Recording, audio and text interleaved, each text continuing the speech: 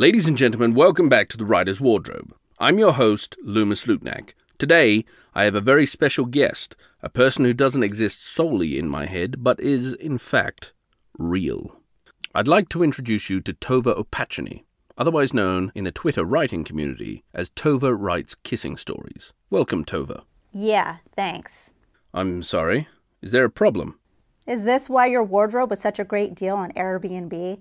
Seems like a sneaky way to get me on your show, Lou. I thought I was getting a great vacation package. Yes, well, perhaps it would behoove you, next time, to read the fine print.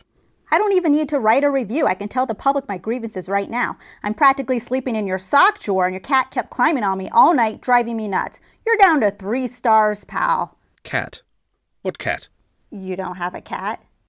No, but we do have spiders of unusual size here. Perhaps it was one of our local wildlife welcoming you to the neighborhood. 2 stars! You're down to 2 stars, Lou. Just keep going and see what happens. Yes, well, perhaps it's best if we do keep going. With this podcast, I mean. Now, you're a YouTube creator, is that correct? Yes, I have a channel called Professor Pincushion. But you're also a writer. Yes, sometimes I tap on my keyboard enough to produce kissing stories, hence my Twitter name. And you have a book coming out. Well, my debut novel will be released next year, so plenty of time to build everyone's excitement and expectations, including mine. Perhaps you should start now, on this podcast. What's the title of this book coming out next year? Like, favorite, and subscribe, guys. No, sorry. It's not that time yet. It's not what time? For us to say that. But you just told me to. No, I didn't.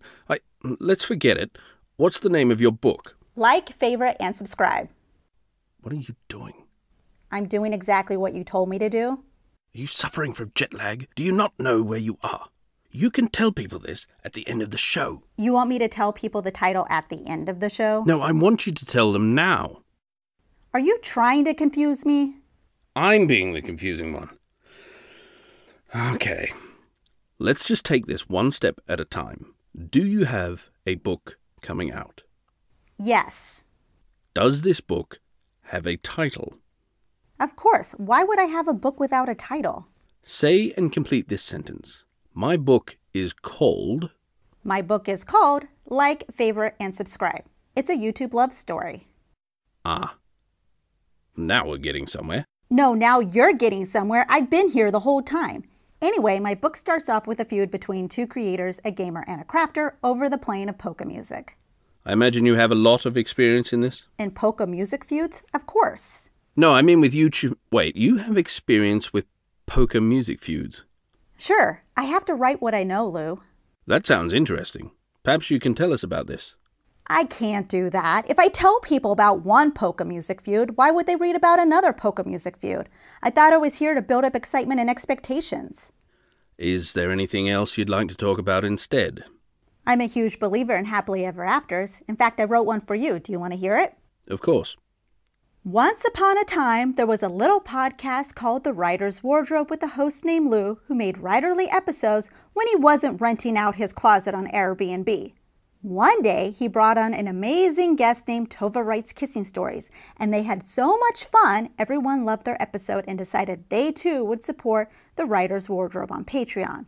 Lou got all the Patreon dollars, and he was so grateful he gave Tova Writes Kissing Stories half his bounty. The end. That sounds like a happy ending for you. Yeah, those are my favorite kind.